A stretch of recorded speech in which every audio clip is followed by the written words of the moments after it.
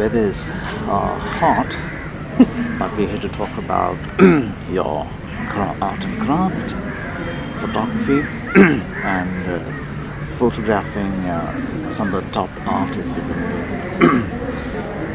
How did you begin this journey into photographing people, creative people?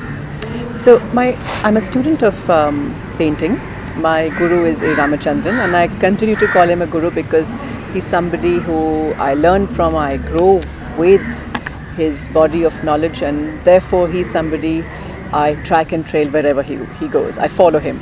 So he is somebody I would go to meet often in his studio after I finished my studies with him in college, and every time I went I felt I'm learning something new. So very consciously I started carrying the dictaphone, the still camera, and the movie camera at that time, all of which was very expensive, to document him. So it was a very conscious effort to document the man who was a complete recluse, because I felt the ideas, the depth of information he has and the knowledge and wisdom he has, I would want to embrace it, document it, and in time to come write about it. More so the need because I felt he doesn't move out of his studio. He's a man who's very comfortable in his studio, and I didn't want the ideas to die down. It's different that he went on to write 4 books on his body of work, but I think in time to come, when I do write, it will be a series of thoughts about me, the student, and how I learned from the man. So this process was 30 years ago. I would carry my equipment to document him, but I think in time to come the camera became like a Siamese twin for me. I started carrying it to spaces where I would be with friends in their studios, to art camps, and I don't think, if I look back, I don't think I was thinking of a project. I just was passionate about carrying the camera. I think my husband said something very interesting. He said there's Alcoholic Anonymous, and if there was a Photographers Anonymous, you will be leading it, because I feel I'm driven to capture moments. The fact that I'm a painter and a fellow friend of most of the people I have photographed has been very special, because I've been privy to moments which are very fragile, which some outsider wouldn't have been able to capture. So think of a moment where you ring up a friend and said, okay, I'm coming to your studio, I'll have khana and chai with you. Can I do that today? So yeah, okay, come. So you spend a whole day with a friend or a peer or a senior, and you're with them while they're doing their daily chores and the painting, and that's when you capture these moments.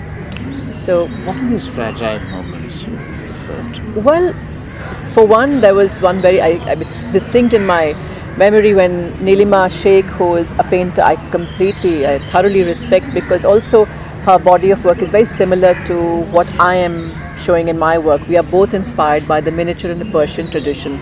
So I wanted to learn a technique of gesso from her. So I wanted to spend a day not to photograph her, but to spend the day learning her technique in painting, which I could incorporate in my work. And in between her canvases, she once just sat on her chair, completely exhausted, as if taking a deep breath, and that's the time I captured her. So that's a moment of a very tired Nilima in her studio, finishing part of her canvas.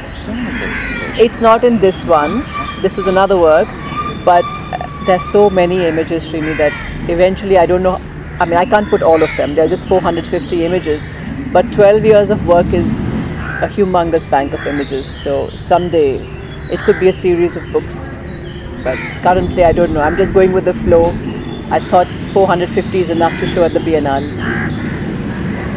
What is it that intrigues you when you watch an artist at work? What are those moments of infraction or moments of departure? I think it's more the frame of an artist. If I look back, it's not just the act of painting, it's the time and the organic quality of the time with the person. In this case, it's photographers, but otherwise it's my family, it's my friends.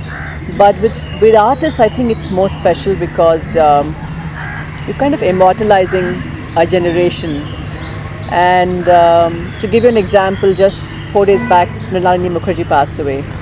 It was 10:30 at night, and I got call from four very dear friends of hers, Vivan, Kalidas, Rajiv Lochan the next day asking for images of Dilu because there weren't any to do an obituary. And that is when it just hit me that, my God, in time to come, there'll be a day when we are all gone. And what will remain is these images, because imagine there weren't images of hers available to write something about her for the next day in the press. So I think that it just hit all of us that day, that Dilu's gone and all one has is images of taken by a few friends, you know. When you observe an artist at work, what sort of a dynamic sort of kicks in? Does the artist himself or herself become conscious of you as a photographer? What happens? No, I think that's where being a friend has helped. More often than not, there hasn't been discomfort, but when there has, my friends have said, not today please, you know. In which case then I've even taken the opportunity to photograph them while they're installing shows, because the whole idea is to photograph them in their creative space. So if they're uncomfortable with the act of me being there in their studio, when they display their show, those 3-4 days of angst and suffering and misery, I'm there like a fly on the wall, quietly capturing those images, you know. So, but what I must say is, in time to come, even those who were a little uncomfortable with the idea have become open, and that happened because 4 years back the project was shown by the Devi Foundation in Delhi. And what happens is, artists are a very sensitive and a loving lot. So when they see a fellow friend doing so much passionately, I haven't taken a penny from anyone, it's self-funded. I think the realization has dawned on the few friends who were uncomfortable that she actually is doing it with love. So let's help her instead of posing. So I've had friends who earlier told me we are uncomfortable, that they've called me when they've come to town saying, Manisha, we are displaying the show, you can come. Which I thought was a sweet, you know, victory. What is that sensibility that drives your work? What are the impulses that drive your work? The work as in the painting, photography, or both? Both. Well, when people, I'm not sure if I'm diverting, but people have asked me, how has a photography project helped you as a painter? And I did ask myself that question, because my work is very detailed, very minute, and here I am having gone to studios of artists who are doing work with video, with, you know, outsourced some part of their work. But I feel, if I look back, that when you enter an artist studio, you're entering a very serene and it's a very clean place. We all have veils, right? But when you enter a studio of a creative person, in this case a painter or a sculptor, he's without his veils. Even if he pretends to have it, the studio gives it away. It's how they live. So when you go to another space where the person is without judgments, without their screen, and you also shift yours, you also drop yours, and then I think that interaction helps you become a less judgmental person in life. So as an artist, I've become less judgmental of friends. There were friends whose work I didn't connect with, but I knew that they are important for my project. So I went, right? But when you go to that space, I think it's beautiful, because you realize they are doing something which they love. They're not pretending, that's their love. You might not like it. So it's helped me reduce my judgments. It's helped me open up to many mediums of art, because I'm a pure painter. And I think just to accept people for what they are doing helps you grow as an individual, right? And that's been my shift in this 12-year journey with photographing artists. I mean, not just artists anymore. Now it's curators, it's gallerists and collectors. Because when I would photograph the artist who was installing his work in a gallery, who's come from outside the city, because I'm not funding it, so when they come from another city, I would just attack the gallery. The curator happened to be there, the collector walks in, and the gallerist is obviously there. So the project grew organically, from just photographing artists to now it encompasses the entire art world.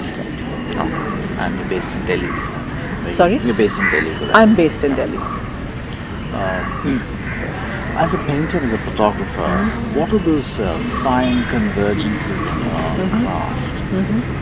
That's what I said. I think the convergence for me is more a convergence of the self. I'm not sure if it's coming visually in my painting, but obviously what you are translates into what you do. But it is you become cleaner, you become, as I said, less judgmental, you take people for what they are, and we artists are a very egoistic lot. And sometimes rightly so, because we believe in what we do and therefore the other person it's okay, But this project has helped me take everyone for what they are, and I think probably I'm a better mother also. Because you become more giving with people around you. I try to, but this has helped me is what I'm saying. I'm not saying I'm there, but it's helped me. It helped me to take people, personalities for what they are. I mean, clean studios, very dirty studios where others are working. There's so many dynamics you see in such spaces, And of course, meeting minds, When you meet a good mind, by osmosis, you learn something. When you said about being a better mother, so in my interview with Bose Krishnamacharya, he said if you are a good father, you make a good curator. You make a good? Curator. Interesting. There you go. And vice versa. Interesting. Yeah. Another thing that has always I've been curious about is the artistic process, the process of creating something. You've been a painter and moved into photography. I haven't moved. I'm dabbling in it. I continue to paint. Two different mediums. Yeah. What is that you sort of, do you take something from your essential craft of painting and bring to bear it on photography?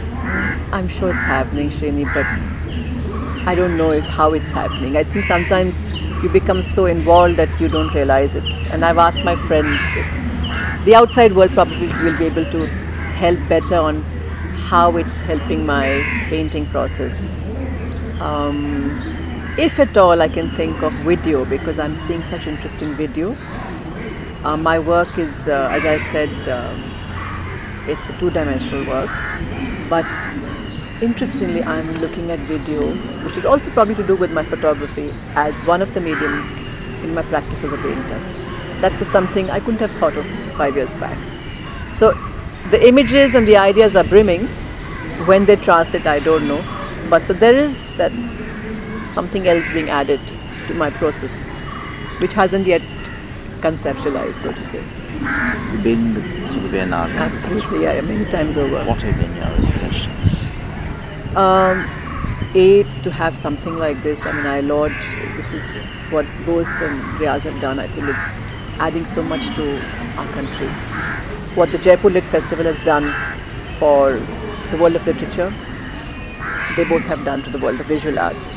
And I mean, for me, as I said, I on my own have been telling friends. I mean, yesterday I had cousins who had come, who have nothing to do with art, just to visit the Biennale, because I forced them. They keep trips.